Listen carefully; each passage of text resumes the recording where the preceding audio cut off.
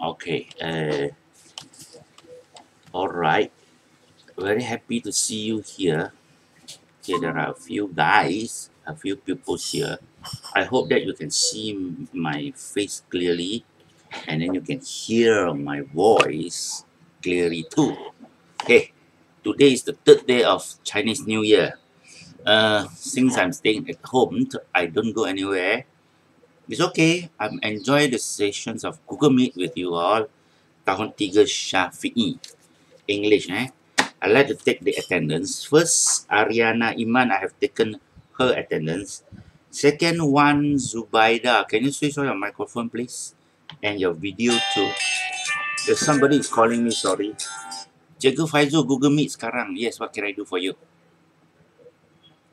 Tahun 3 Syafie. Alright. Tahun 4, boleh masuk je. It's free. Lagi lamai, lagi baik. Orang putih kata the more the merrier. Biasanya kurang daripada 10 orang. Okay. Please. Please. Education is for everyone. Anyone. Anytime. Anywhere. Okay? Okay, welcome. Welcome. Okay. One Zubaida again, sorry. Cikgu Paizo was calling me just now. She's asking for Google Meet. I explained to her, to him, sorry. If you have any question, you can always call me. But telephone call is very disturbing. If possible, WhatsApp or Telegram messaged. But sometimes I have no time to read WhatsApp and Telegram. Unless it is very important, urgent, you can call Mr. Go. Just call. Okay, if it is urgent and important. One Zubaida, again, switch on your microphone. Yes, one Zubaida. One Zubaida. Dia macam tak pandai. Okay, now.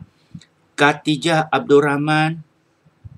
Khatijah Abdul Rahman, can you please switch on your microphone? Mic, buka mic. Yes, what is your name? My name is Alif. Alif. Alif what? Alif apa benda? Alif what? Alif bin ke? Alif Iman ke? Alif Rahman ke? Alif what?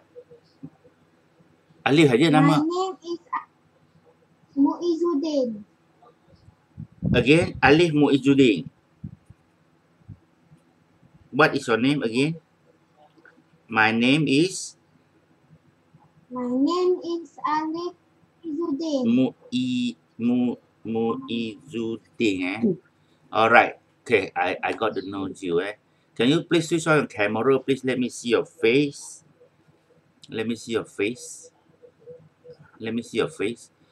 Okay, can you adjust the camera? Oh, bagus.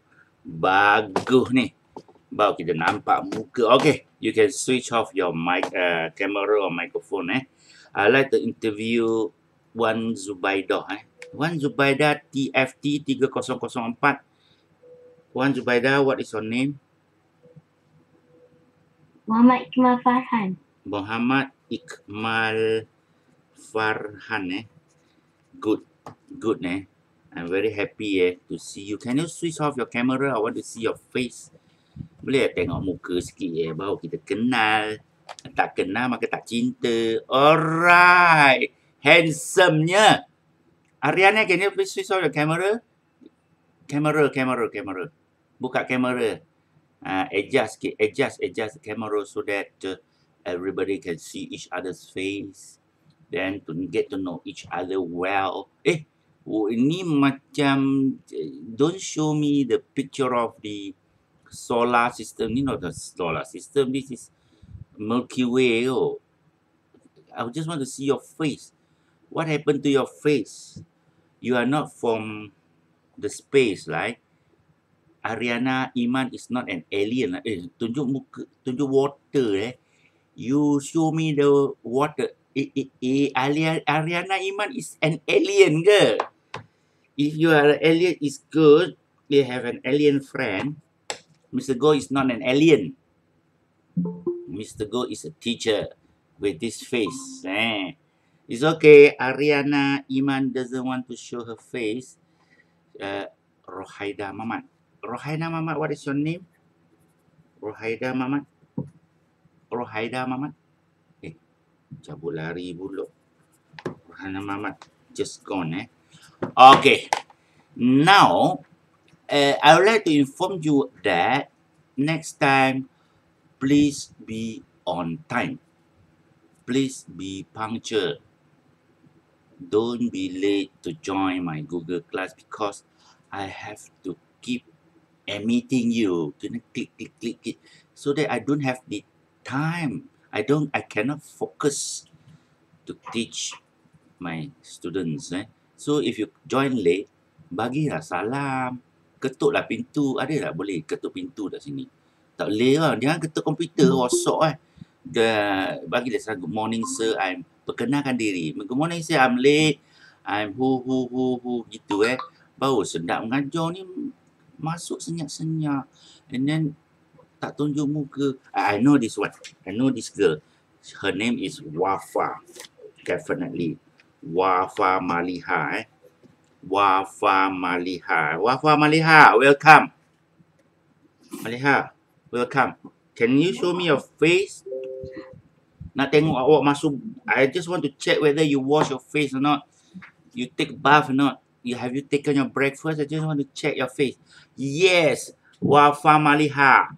Yes, welcome. Your name is Wafa, isn't it? Wafa Maliha. What is your name? What is your name? My name is Musfira. Musfira. Oh, Musfira. Kita sebut salah.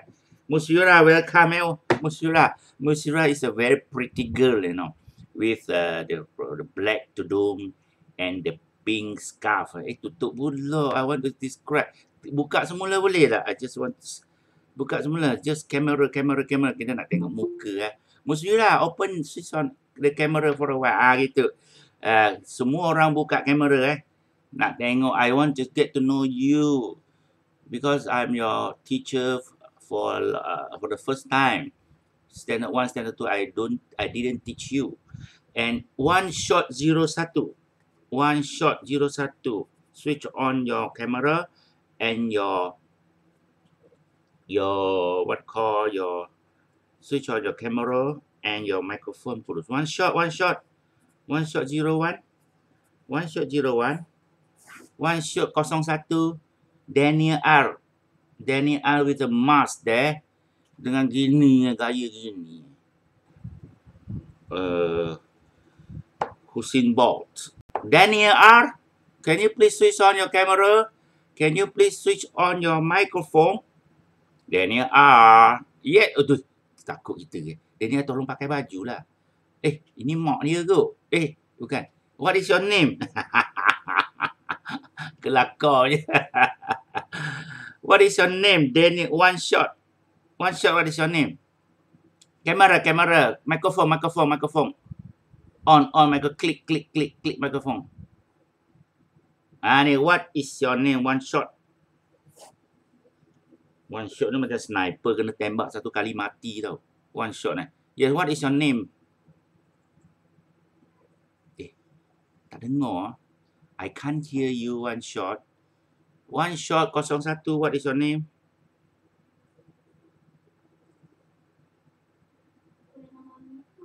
Yes. Again, can you speak louder? Speak louder. Bila orang tanya nama jangan gitu. Macam mana kita nak tahu nama orang macam tu? Speak louder, clearly, slowly. Speak louder. Okay, what is your name? Sharifah Amni, welcome. Welcome to my Google Meet. I am very happy that you join my Google Meet.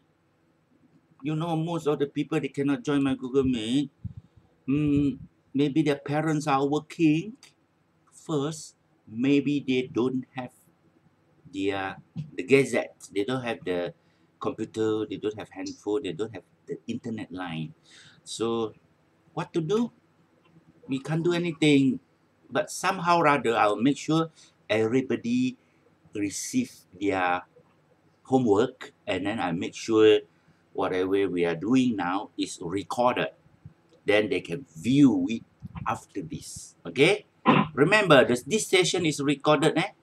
I'm recording the Google Meet now. You can do whatever you wish, but by following the rules. Be disciplined, but you can express yourself freely. Boleh bercakap, tanya. You can ask Mr. Go. Mr. Go is a very kind man, good man. Okay, now. Okay, today we are going to do some revision. Kita ulang kaji sikit lah. Mana konsep dia? Kita ulang kaji lah. Okay, we are going to do some revision.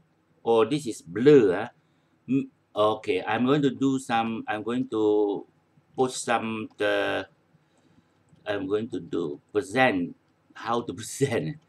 Okay, all right. I'm going to present turn on present now. Okay, entire screen. This one and share. All right. Can you see the content of my computer? Okay. I hope everybody is looking at the content of my computer now. I'm going to Telegram. This is the work of, we are going to do some revision for this. This is a work of home. Siapa punya kerja sekolah ni? Siapa punya ni? Muhammad Faris Adaha go. Okay. Muhammad Faris Adaha is not here. Okay. I'm going to find Ariana. Ariana homework. Ariana homework. Ariana Iman. Okay, Ariana. This is your homework. Make sure that you snap your picture with correct proportion. Snap it correctly. Make sure the margins. The picture has got margin. Like building a house, you must make sure you have places for longkang ke, longkang-longkang tepi rumah ke, for taman-taman. Don't snap it. Just your worksheet, the completed worksheet or your homework. Make sure you have some margins for your work. Okay. Ariana, can you switch on the microphone? Ariana. Oh, Ariana sayang. Ariana, yes. Can you please read? Can you please read? Can you please read? Read. She. How to zoom it? She has got. What? Blonde hair. Do you know what does it mean by blonde hair? Blonde hair is golden hair, yellow hair. This one. This is your work. She's. Read loudly. She's ugly. She's ugly. She's ugly. Very good, Ariana. Your handwriting seems to be okay. Remember to sharpen your pencil. Okay? But sometimes blunt pencil is good too. I don't like sharp pencil sometimes. I like blunt pencil so that you can write. Your handwriting will be thicker. It's good. Sometimes I feel pencils too sharp is not good. Don't do things. Don't overdo some things until you get a very sharp pencil. Then whenever you write, it is easily broken, and then the handwriting is not nice. Slightly blunt is good. Okay, number 3. Ariana baca lagi, baca kuat-kuat. Read loudly. He has got curly hair. Yes, curly hair. Do you know what does it mean by curly hair? Curly hair tu macam rambut kerinting lah. I don't have curly hair. I have straight hair. I like to cut my hair short. Okay, next, this one. He baca kuat. He has got a big nose. Big nose. Hidung yang tinggi. Mr. Go has got big nose too. Mr. Go ada hidung yang besar kok. See? People say that I look like Jackie Chan. Or Jackie Chan looks like me. See? My nose is big. See? So big my nose. Those with big nose, some says they will get rich. It's just a joke. Right. How about this one?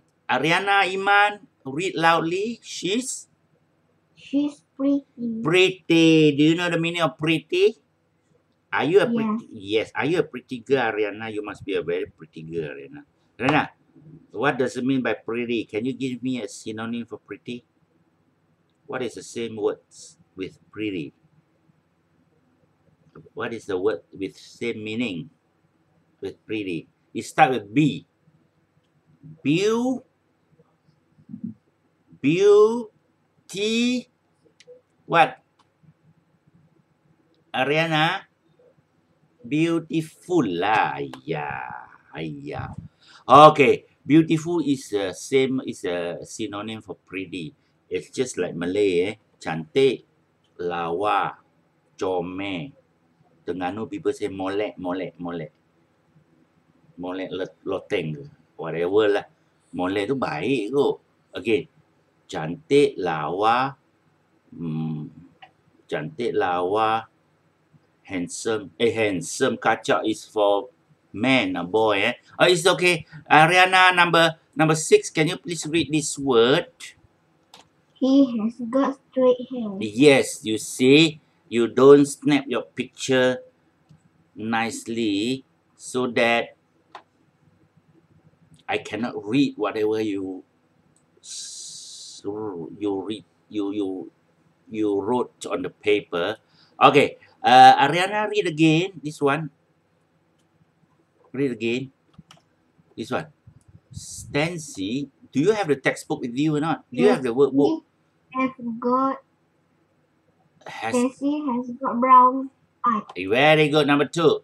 Brian and Doe. Brian and Joe have got curly hair. Very good. You can read fluently, Ariana. Okay, continue. My dog.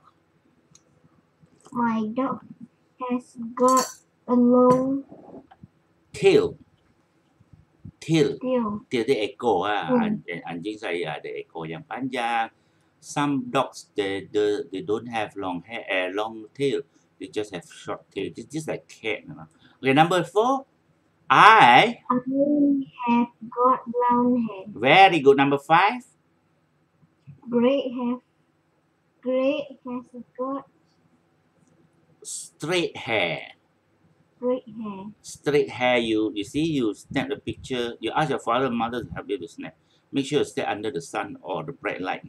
Okay, then must have margins. Yeah. Okay, now you have got green eyes. Eyes. See eyes. I cannot see. Maybe it is in your workbook. You snap it in such a way that I cannot see. All right. Very good. Ariana. Ariana, read again this one. Ni siapa ni? Anna ke? Okay, you read again. She has got straight brown hair. Very good. And green eyes. She's pretty. Yes, she's pretty. Dia memang cantik ni, boleh dijadikan menantu But she is and Caucasian means orang putih mak saleh lah. It's good to marry some other races so that you have better offspring. You have better children. Okay, now number B. This one. Okay. He has got big teeth. Yes, ada gigi tajam, besar, and 3 big fins. Fin tu macam sirip dia lah. Fin. These are the fins. Okay. It has got a tail. Ada ekor And then purple. It's purple. It's a purple shark. I don't think so. We have purple shark in the world. It is only a cartoon character. I think so. Purple. There is no purple shark in the world. But I know there are purple plants like aubergines, brinjal, aubergines, terung, and some other purple plants too. Like purple keladi, ubi. Ubi, how do you call it? Tapioca. Purple tapioca is good. Okay, now last one. He has got straight brown hair and brown eyes. Yes. That's all, Good. I just want one person to read, and I cannot ask everybody to read for revision. Okay. Uh, Miyoko, Miyoko, we have read too, Uh, or any volunteer, siapa nak baca tak Miyoko? Anyone? Anyone? I think we will read it before, isn't it? We are not going to do revision for this. Okay, today everybody put your textbook on the table. Semua orang buka textbook. Okay. Everybody put your textbook on the table. Where is my textbook? Haha. You can always go to Telegram and click the link that I posted here. This is student books. Everybody put your textbook on the table. Nampak tak? Okay. Let's see. Ni buku teks kita boh. I ask you to buy workbook. Workbook is not provided Only textbook is provided buku teks aja sekolah bagi.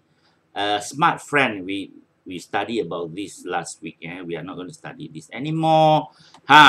We are going to study on numbers. Baca ikut cikgu lepas ni You read after me baca. Can you say 100 1 to 100?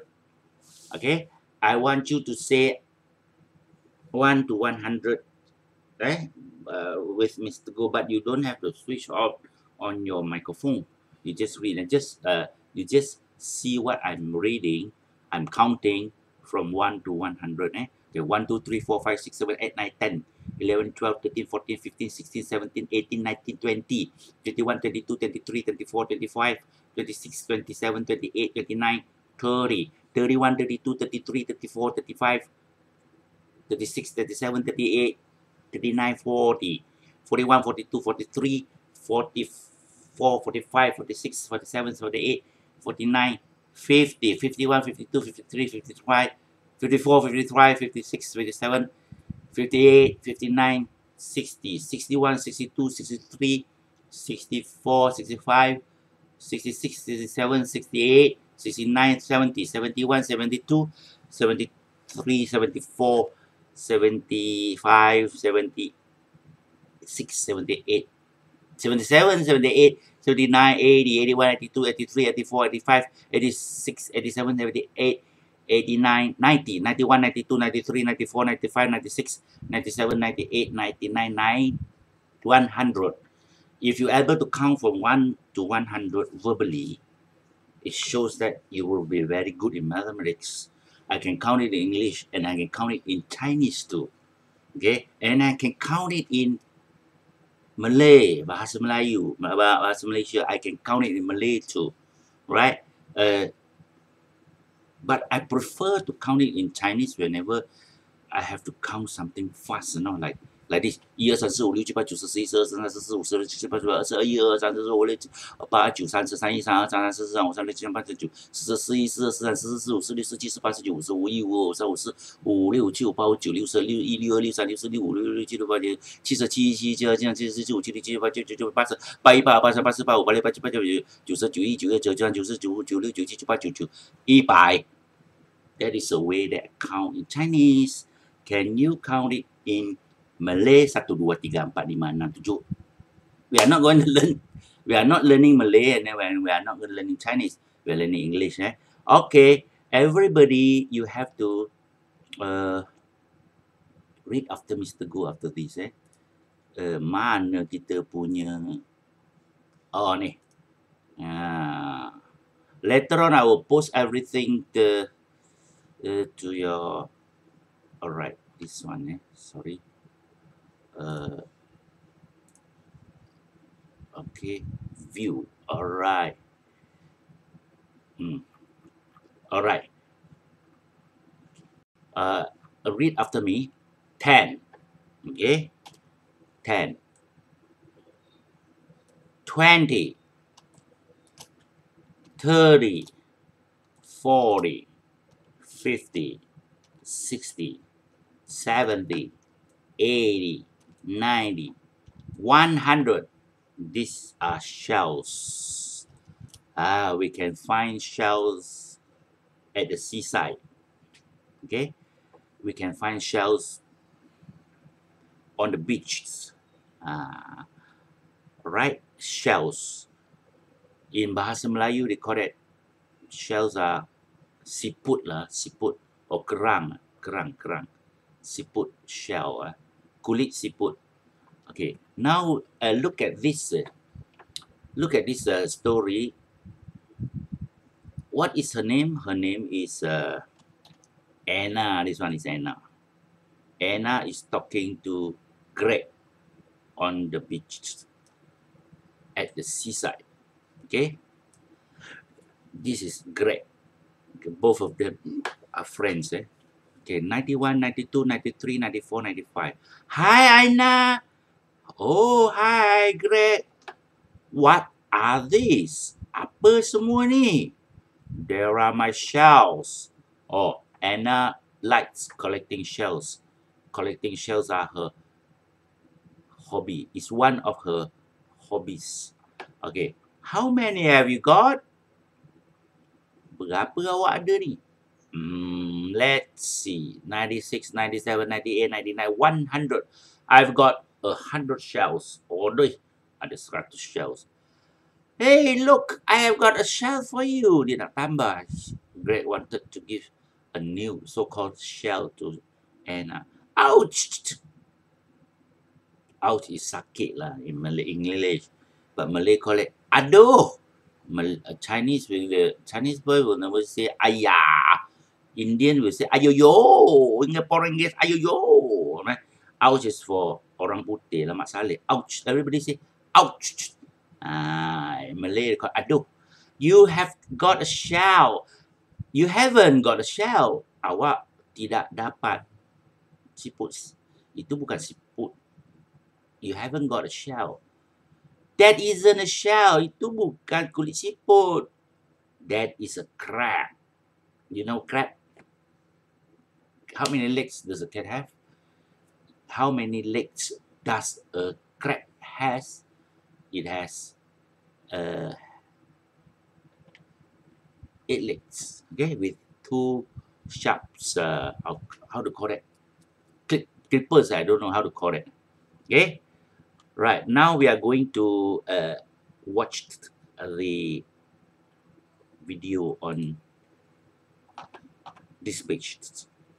Learn to count. Module 1. Okay. Smart Kids. Okay, just listen. Vocabulary. 10, 20, 30, 40, 50, 60, 70, 80, 90, 100. Shells. 91, 92, 93, 94, 95. Hi, Anna. Oh, hi, Greg. What are these? They're my shells. How many have you got? Let's see. 96, 97, 98, 99, 100. I have got 100 shells.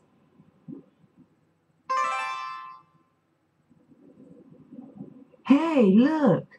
I have got a shell for you. You haven't got a shell. That isn't a shell. Ouch! 91, 92, 93, 94, 95. Hi, Anna. Oh, hi, Greg.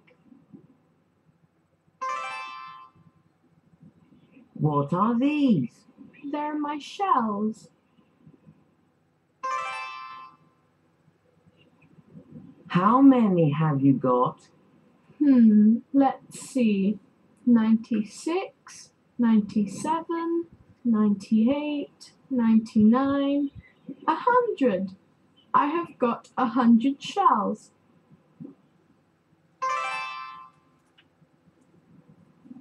Hey, look! I have got a shell for you. You haven't got a shell. That isn't a shell. Ouch! Okay, we have just viewed the cartoons, the animations for our debate, for the topic that we are studying is about numbers. Numbers, all right? It's about numbers 1, 10 to hundreds. Okay, where are we now? We are going to continue with our lessons. Okay, I hope that you can follow my lessons, and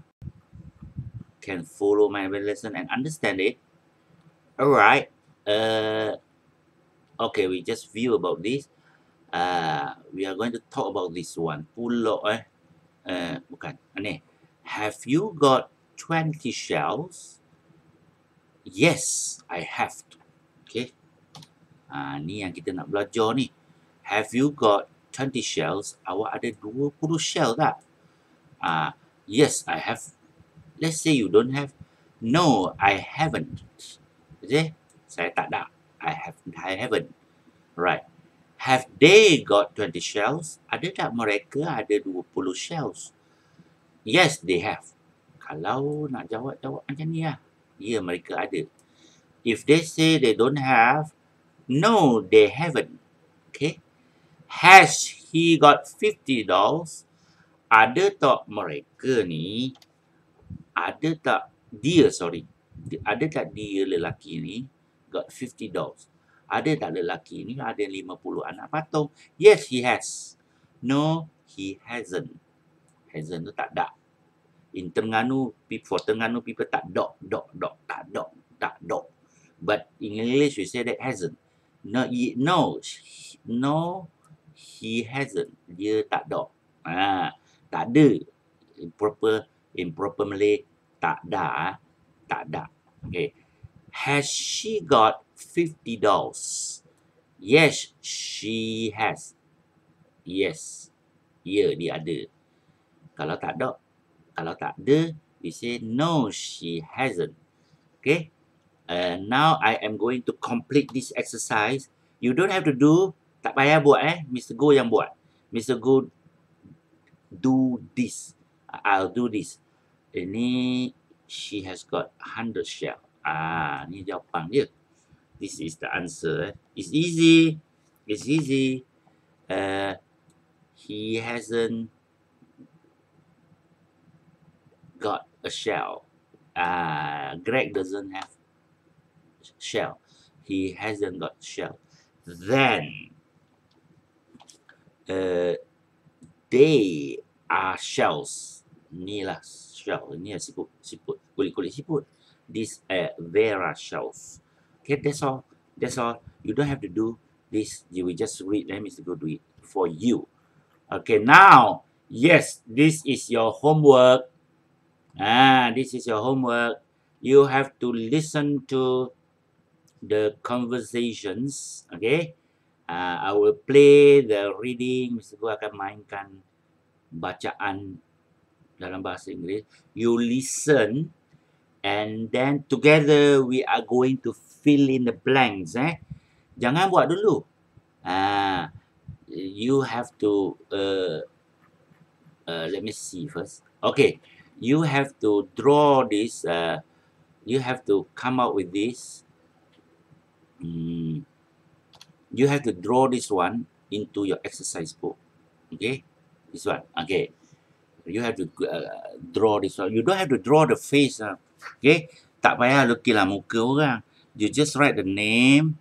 You just copy into your exercise book. Nanti lukis jadual ni dalam buku latihan.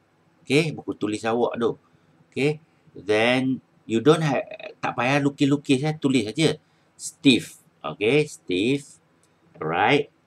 Then you write Julie, Tom, and Pat. Lukis dalam buku latihan. And then you just draw shell, the right shell. You don't have to draw jigsaw puzzle, teddy bear. Then you just write the number inside it. Mr. Go reka-reka je. Ini bukan jawapannya. This is not the answer. Okay? I'll tell you the answer afterward. Are you ready for the answer? You don't have to write now. You can do it later. Buat kemudian lah. Ini Mr. Go tunjuk contoh je lah. Okay? Ready? Are you ready? Are you ready? Okay, ready. Go. Activity 3. Listen and write the numbers. Mr. Go nak dengar ni. 1.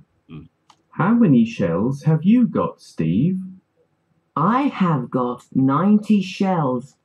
Betul? 90 shells? Wow. Wow! Have you got any jigsaw puzzles? Jigsaw. Yes, I have. How many? I have got 20 jigsaw puzzles. Udui. What about teddy bears? I have got 60 teddy bears, I think. You have to listen. Yes, 60 teddy bears. 2. How many shells has Julie got? Let me see. Julie has got 30 shells. 30 shells. Has she got jigsaw puzzles? Yes, she has. She has got 30 jigsaw puzzles too. 30 jigsaw What puzzles about too. teddy bears? She has got 40 teddy bears. Yes, 40 teddy bears. You have 3.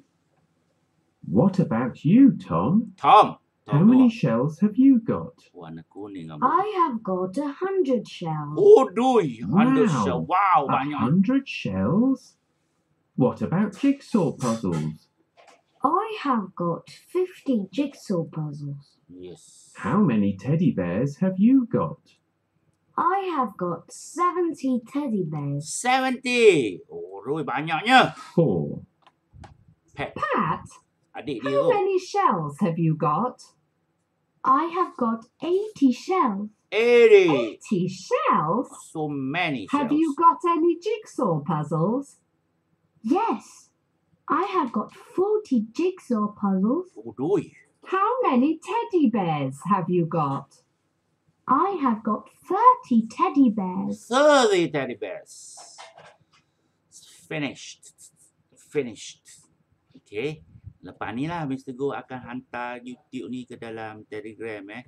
You listen to the YouTube, to the reading, and then you just fill in the blank. Boleh buat? Boleh kan? You can do this. I believe you can do this. You have to listen to the conversation carefully. They speak British English, standard English lah. They are not speaking Malaysian English. They're speaking British English, Queen English. So that we have to learn to speak the correct English so that it will be impressive to be able to speak English with correct pronunciation to impress people. Okay? Alright? Later on, I'll post this link to YouTube or WhatsApp. To Telegram or WhatsApp. You just do your exercise. Mesti buat ni. This is your homework. Okay? You can do this. Let's go and see this one. Alright. Everybody see the textbook. Apa benda bawah tu? Oh, they are talking to each other. Bawah tu. They are talking to each other. Lelaki ni rambut panjang. I don't like. I don't like people to have long hair. I don't like a boy or man to have long hair. Please cut your hair short like Mr. Go. Alright. Has he got 90 shell? Macam dia practice lah. Berlatih bercakap. Yes, he has. It's Steve. Yes, it is. Gitu je. Has he got 90 shell? Kalau tak ada, no, he hasn't. Gitu aja. Tak ada benda Tak ada benda. But tak ada benda Aha. Everybody, please put your workbook on the table. Awak ada workbook tak? Awak ada buat, oh, do you have workbook? Do you have workbook? Everybody, I'm going to stop presenting. I want to ask you questions. Do you have workbook? Musfira, Ariana, Iman, do you have workbook? Sudah beli ke belum workbook? And Sharifah Nur Amni, Sharifah Nur Amni, do you have workbook?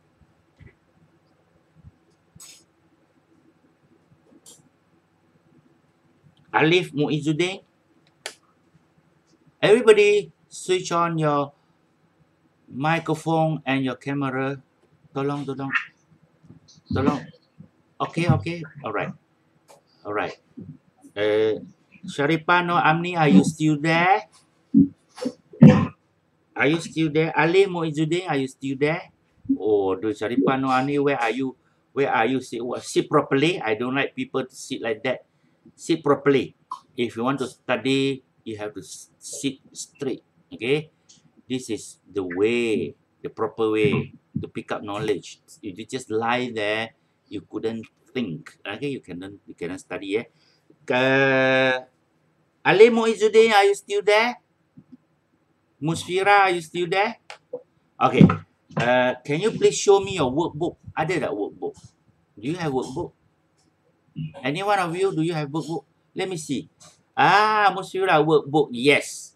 I just want you to buy the workbook. Ali Muizuddin, show your workbook to me again. Tunjuk workbook. Where did you get the workbook? Ali Muizuddin, mana awak dapat buku ni? Where did you get your workbook? Microphone. Where did you get your workbook? Shop online. Ya, shop online Shopee ke Lazada? Shopee Alright, good. Okay, switch off your microphone. Now we are going to study workbook page 3. Tolong buka surat 3 workbook. If you do not have the workbook, it's okay. You can click the digital version. Pergi ke Telegram. You can go to Telegram. Okay. And then you just click the link that I put here. Nampak tak workbook I'm going to present it. Go to Telegram. Okay. Alright. See, this is our Telegram, isn't it?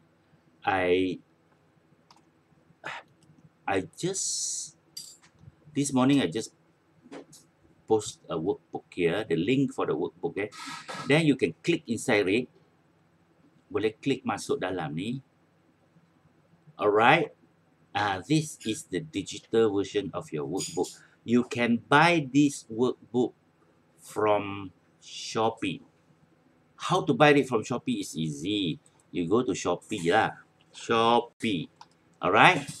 Shopee Shop tu kedai. P ni P ni kencing, kedai kencing. It's a joke. Shopee it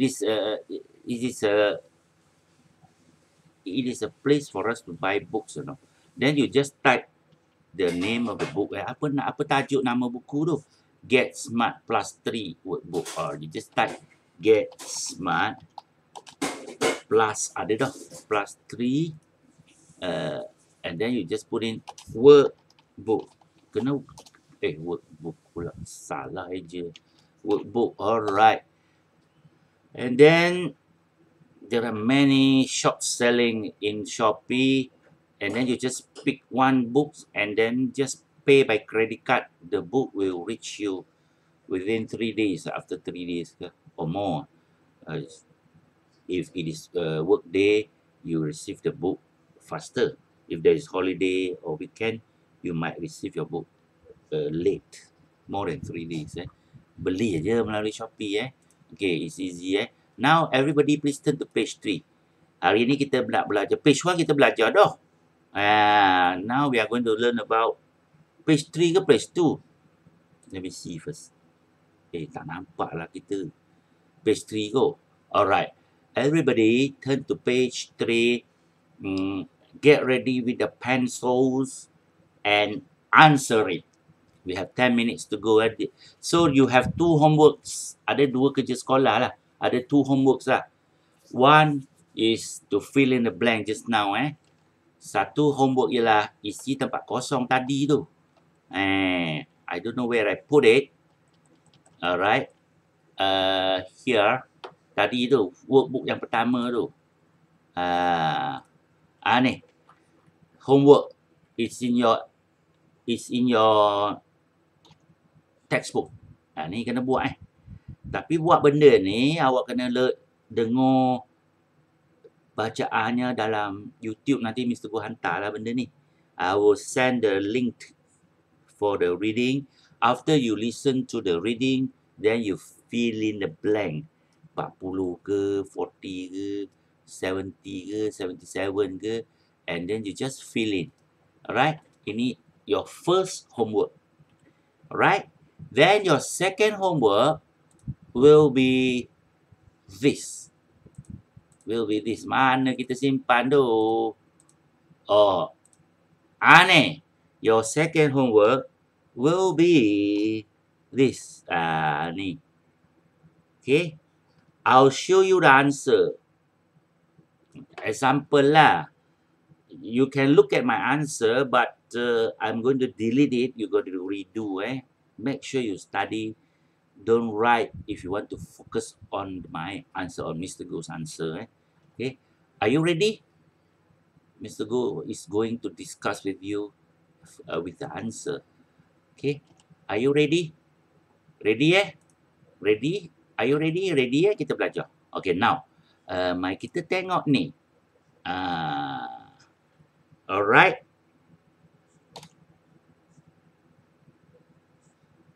Alright.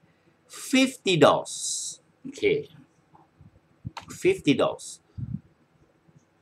$50. Betul The answer already there. It has given us the answer. $50. $50.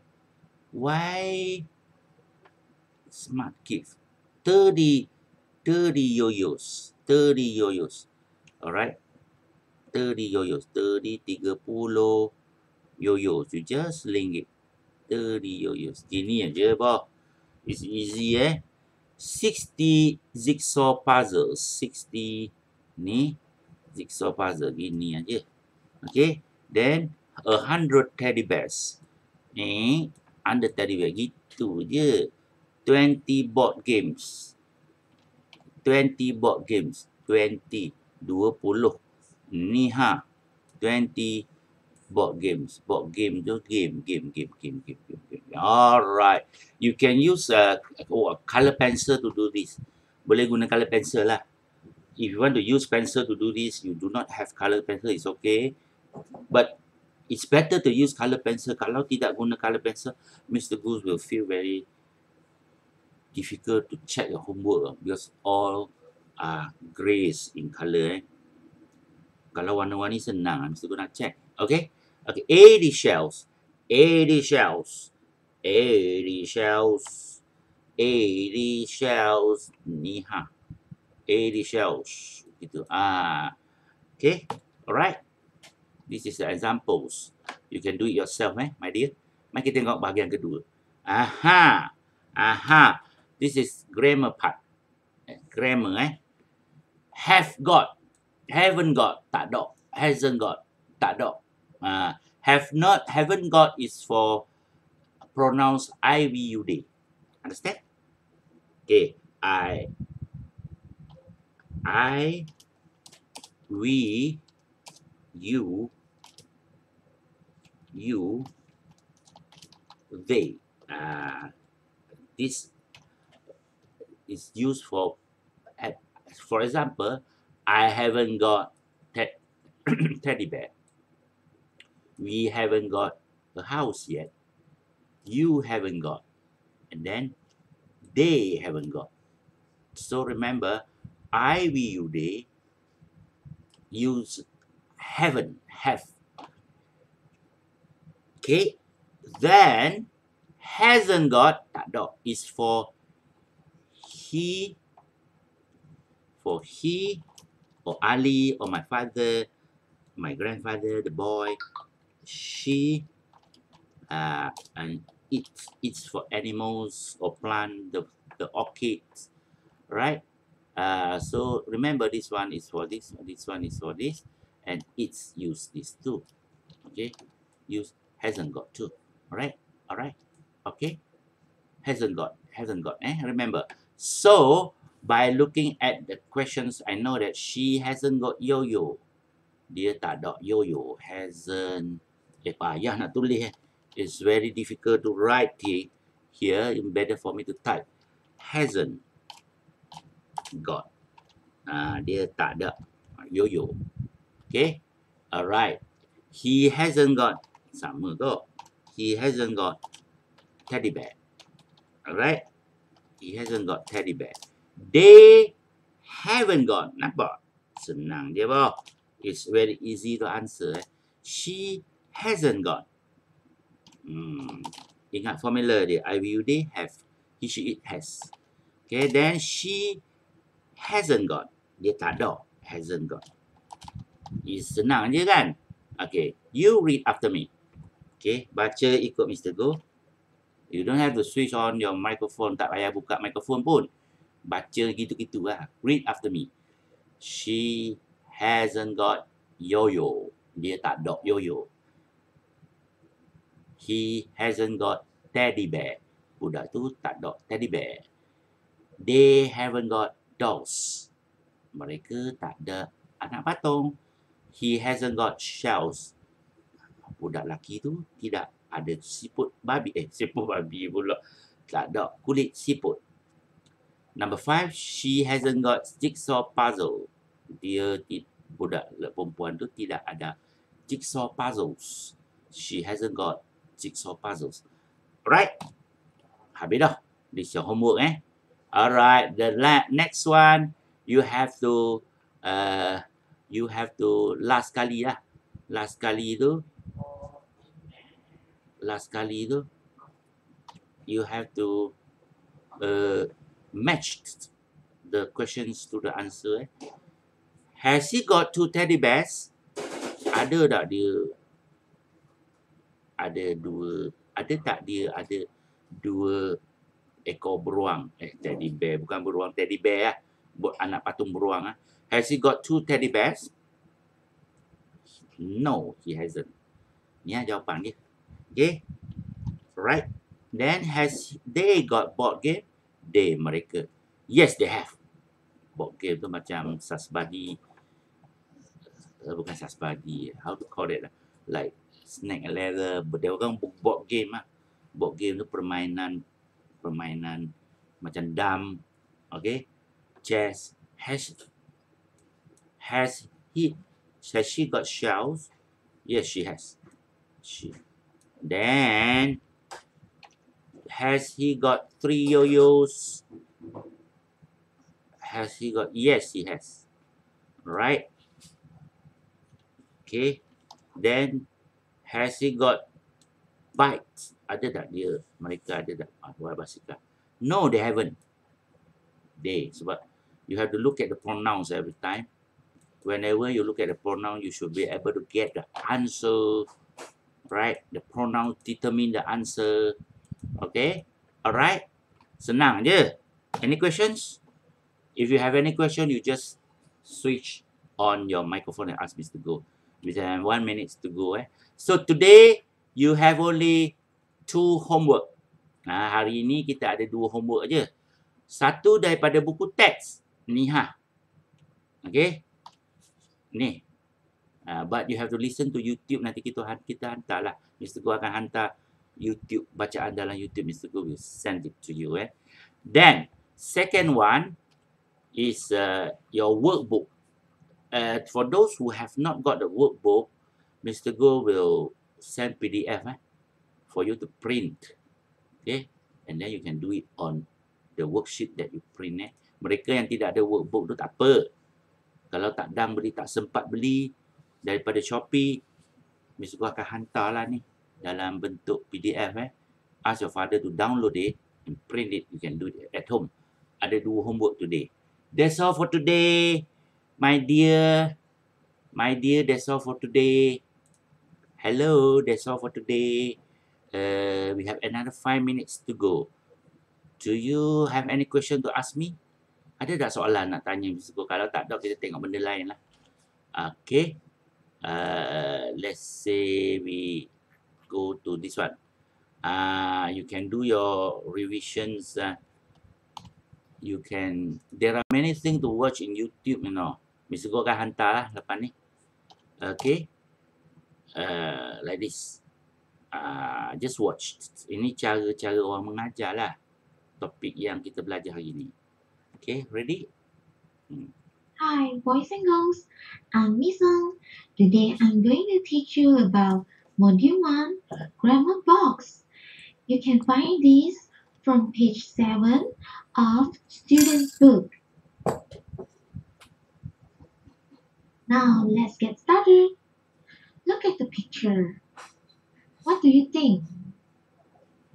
How many shells can you find from there? Let's take a look. Have you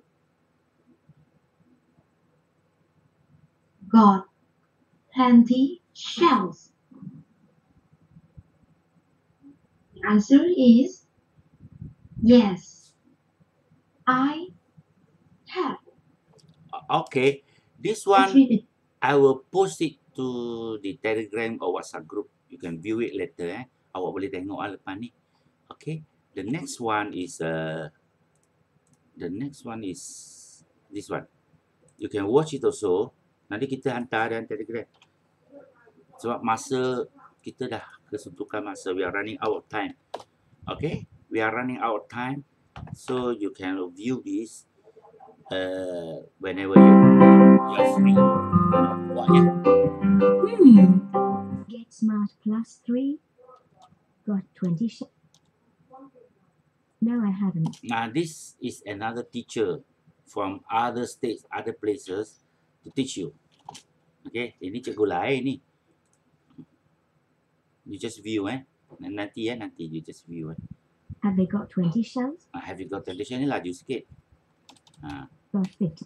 Ini kreatif sikit. So you can view this after this very good teacher this one. Okay. This girl is One. teaching you also. How many shells have you got, Steve? I have got 90 shells. Any jigsaw? 60 teddy bears. Okay, this is another teacher who is teaching you the same topic as I taught you just now. Okay, that's all for now. I have another class also. Okay, I got to leave this Google Meet session. Okay, I got to leave. Kita akan sampai ke sini ya. Setakat ini ya. So, bye. Bye-bye. Please check your Telegram and WhatsApp for the homework. Mr. Go akan hantar homework after this. Okay? Mr. Go akan hantar homework dengan yang terperinci ya. Bye. Bye-bye. Bye-bye.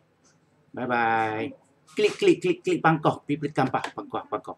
Yang atas tu. Klik pangkah. Alright. Bye. Klik. Musyirah, bye. And Sharifah no Amni. Klik pangkah. Klik pangkah. Sharifah no Amni klik pangkah. Ni ya. Ni klik ni. Klik this one. Klik ni. Pangkah ni. Klik ni. Bye. See you.